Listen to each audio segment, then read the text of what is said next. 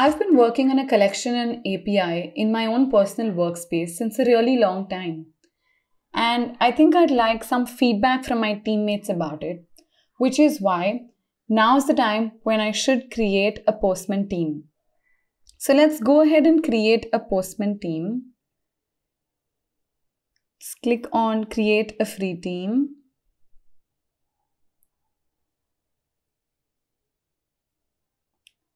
I'll just go ahead and edit team profile.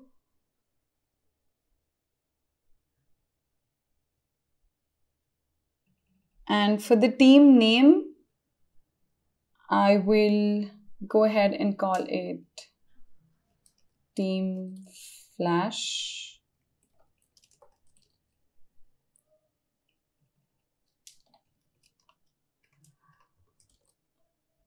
And use this URL to access Postman.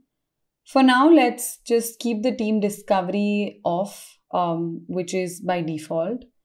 And let's actually go ahead and change the logo to my team logo, which is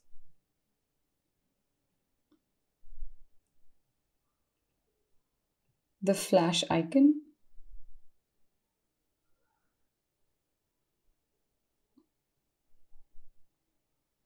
Okay, so this domain is already in use, which is one more reason why I should have created my team earlier in the first place. So let me try another one.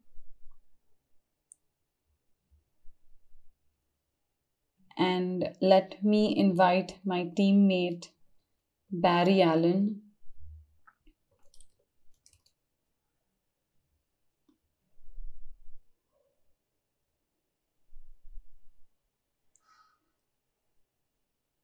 Yes, so the Postman team is created, and if we see the slug in the address bar, it says the team flash, which is the URL that we set while creating the team.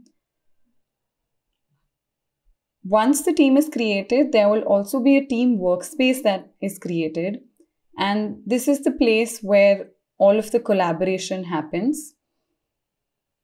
I could use this space to potentially share the collection and the API that I was working on and get feedback from my teammates.